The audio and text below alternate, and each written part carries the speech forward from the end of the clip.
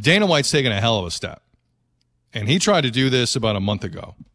Mm-hmm. And senators applied pressure to ESPN and Disney. Disney said, you're not doing these cards in California in the guts of the pandemic. So they pulled the plug. It's a month later, or less than a month later. They're in Jacksonville Saturday. They're in Jacksonville next Wednesday. They're back in Jacksonville a week from Saturday. 3 cards in less than a week. It kicks off with UFC 249 this coming Saturday.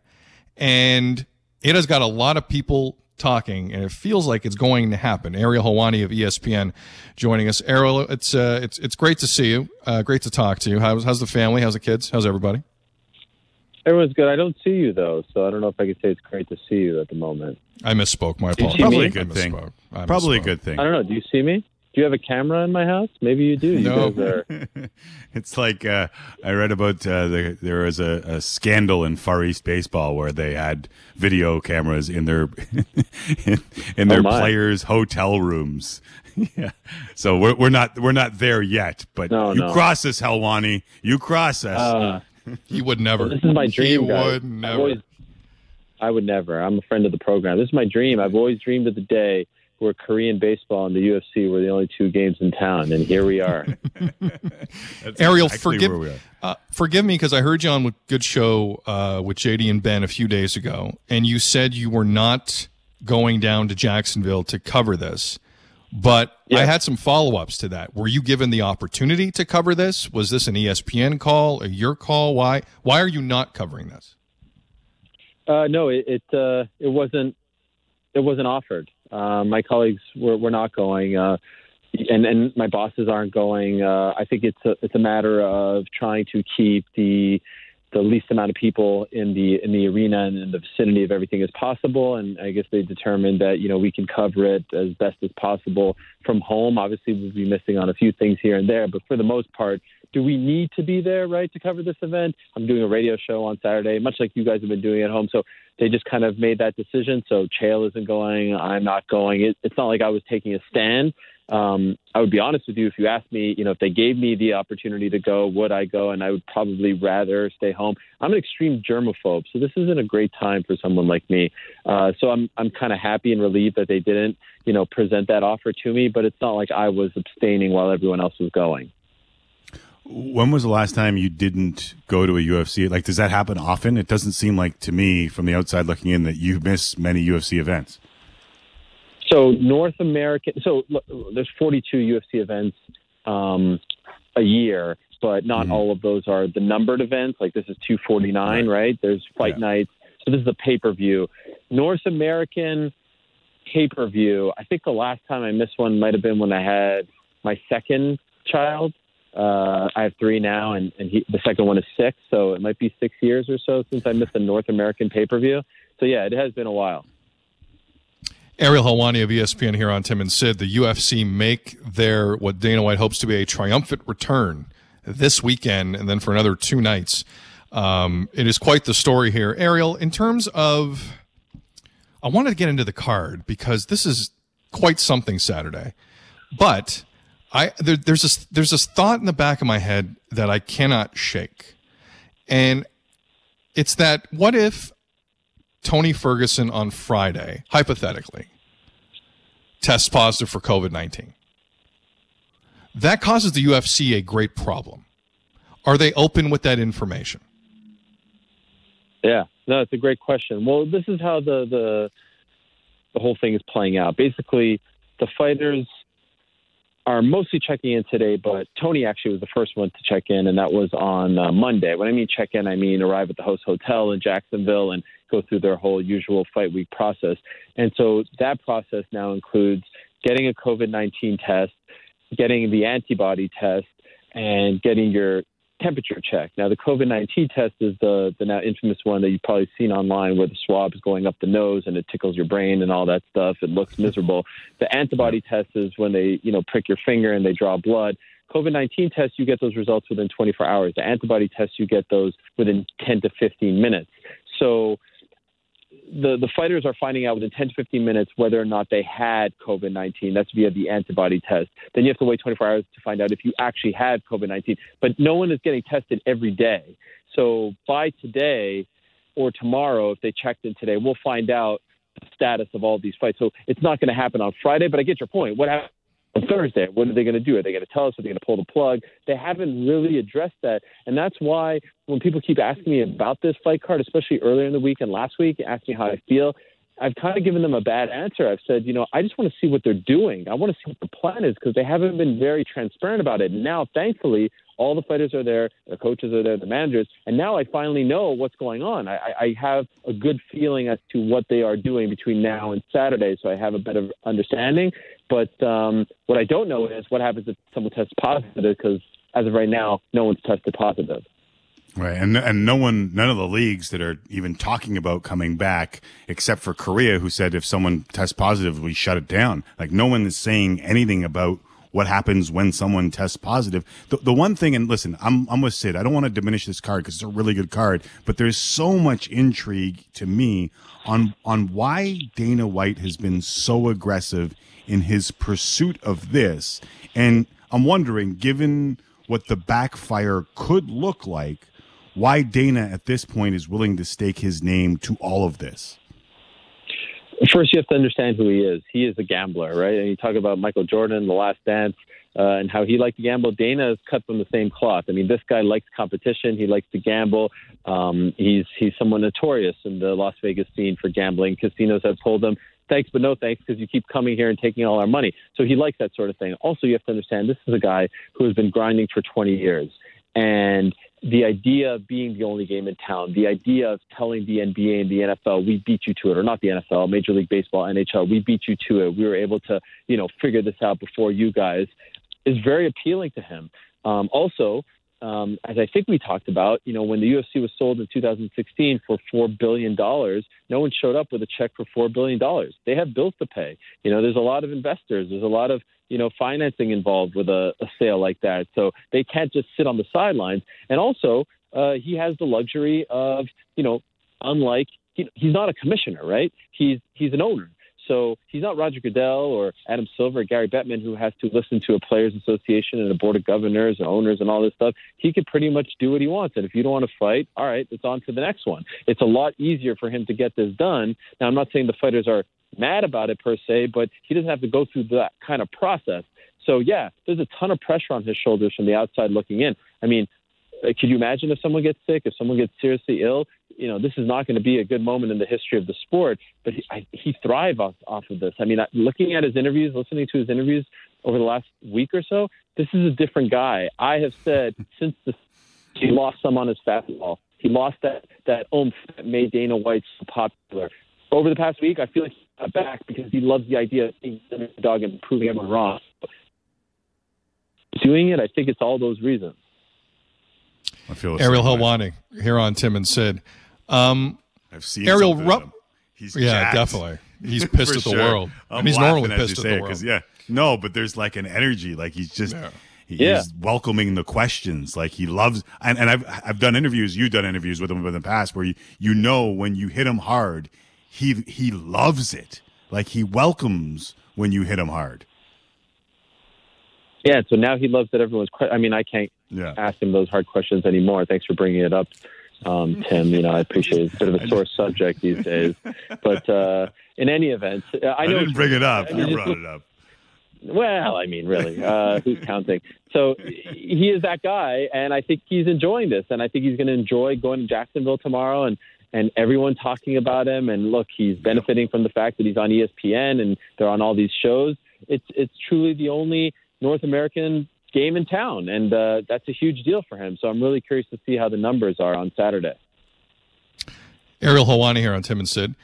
Ariel, I mean, if you're baseball, if you're hockey, if you're MLS, what can you take from this and apply to what you're trying to do? I guess what I'm asking is how many people are in play here in terms of quarantining and testing, teams, coaches, family, broadcast crew, the works? Like, what's the rough number on how many people are in the mix here? Man, so there's 12 fights on the card. So that's 24 fighters, and each one gets 3 cornermen. Some are coming with managers and whatnot, and some are coming with family members, but they've really tried to limit that. They're not going to have all these fighters in the arena at the same time. Typically, you check in 2 to 3 hours before. As far as going to from the hotel to go to the arena on fight night, now they're telling them they want them to check in at 90 minutes before. So it's considerably less time because they want to have the least amount of people at the arena as possible. And what I heard was, with the ops team and TV, they're hoping that, there's never more than 80 people in the actual arena at the same time, obviously in different locations and whatnot. So it's different, 2 fighters per locker room. Sometimes there's, 4 or 5, depending on the arena. And then, once you're done, you have to go back to the hotel and all that stuff. So it sounds like they've got it down. Apparently they put together this 25 or so page memo that they've given to the Florida State Athletic Commission on how they're going to run this. And they've also given this to the Nevada State Athletic Commission because they have those events that you mentioned on May 9th, 16th, and 23rd. But May 9th, 13th, and 16th. The 23rd is their next event, and they're hoping and praying that they could do that event in Las Vegas at their UFC Apex facility, their headquarters. And if they can get Las Vegas or Nevada to get them to do these events, their life is going to be so much easier. I mean, that's a home game for them. It is going to be a gift from God. So they're trying to show the commissions that they can figure this out. And, I think a lot of them are waiting to see how this event goes on May 9th and the 13th, and then they'll feel a lot more comfortable. But so far, so good. I had my reservations, and I'm seeing tests. I didn't even know if they were going to do COVID-19 tests. They didn't ever say that. They never actually specified we were doing COVID-19 tests. So when I see Tony Ferguson getting that swab up his nose, I feel a little better. Ariel Helwani joining us here on Tim and Sid. I feel like we could talk for an hour on this because I'm so intrigued by it. But I want to get into the card because I don't want to disrespect what's going to go on in the octagon, even though it is surrounded by all this stuff. And this is part of why Dana is doing this. But is Tony Ferguson risking too much in this fight when everyone in the MMA world wants Ferguson and Khabib? No, not at all. I've never subscribed to that notion because, number one, he's making more money for this fight than he's ever made in his career. And, fans need to get off this whole, legacy, title fight, blah, blah, blah, Khabib fight. At the end of the day, none of them have to worry about cashing checks and putting food on Tony Ferguson's table and for his family. So the guy needs to fight and he needs to get paid. And it's all well and good to say wait for the Khabib fight, but we don't know when Khabib is coming back. Is he coming back in July, like you said today? Is he coming back in September because he needs ample time after Ramadan? Who knows? So he is presented with this opportunity to fight a tough guy, to get that interim title back, to secure his place among the best at 155. He thinks he's going to win. And also, Tony's a different kind of cat, man. Talk about a guy who likes this scenario and likes being under this kind of scrutiny. The guy, his team was telling me he sort of views this as he's Jason Bourne, and he's out there, the whole world. We all believe we're Jason Bourne a little bit, Ariel. We all believe we're Jason Bourne just a little bit. Can I tell you something? I've never seen this Jason Bourne film, so I didn't really get the reference, but I feel like you guys did, so I just ran with it anyway. So I don't really know what that means. He's a secret agent or something. Yeah, he was made in a factory kind of, and then he turns on his captors because he has his own ideas of what humanity should be, and then it's just a bunch of shooting. That's based. I mean, that's a great explanation. It sounds exactly like Tony Ferguson. Yeah, that's exactly how I would describe him. You should watch. It's a good movie. Different kind of guy. Yeah, I probably should before the fight. I keep using that analogy, and I have no idea what it means. So I don't think he's risking anything because he's going to make a lot of money. And if he wins, then the fight is even bigger. And I've never met a fighter who, at least publicly, went into a fight and said, I'm not going to win this fight. So in hindsight, after he loses the fight on Saturday, could you say he messed up? Perhaps, but I don't think he has any regrets about taking this fight at all. Ariel, did Tony Ferguson not still make weight after the fight last month was canceled? Oh, yeah. He cut the weight and everything. It's crazy. He wanted to prove a point. The best part about it was I interviewed him an hour after. So the guy cuts weight. Also, he cut 24 pounds that week. On Monday, he weighed 179. He cut to 155, championship weight on Friday. There's no fight. Not getting paid for it.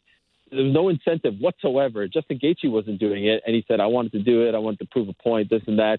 And then he said, and then I was like, okay, so what are you going to do now? He's like, oh, I'm going to treat this whole weekend like it's a fight. Like I'm going to wake up tomorrow. I'm going to do like a light workout, just like I would do if I was fighting on Saturday. I'm going to maybe do a little workout. I was like, wow, that's crazy. And then I said, what are you going to do Saturday night, like at around 9 o'clock when you were supposed to be fighting? He goes, I don't know, eat some ice cream or something. I was like, okay, yeah, that totally makes sense. You're going to treat the whole, you're going to cut 24 pounds, do the workout, all that stuff, and then eat ice cream when you were supposed to fight. Tony Ferguson for you. Ariel Helwani here on Tim and Sid. Ariel, I mean, the pay-per-view is loaded, but Anthony Pettis, Donald Cerrone on the free card at 8. Is that the best prelim fight in the history of mixed martial arts? No, I don't think so. It's a good fight between, two really good fighters who have had great careers, but there have been some really good prelim cards or prelim fights in the past.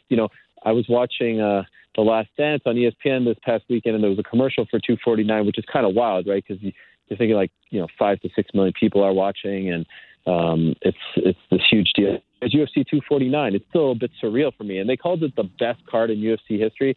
I don't believe in that, and I don't believe you even have to put that on this card. It's a really good card. It's a tremendous card. Best card ever. I think that's a little much. Pettis, he's lost his last 2. Seems like he's slowing down a little bit.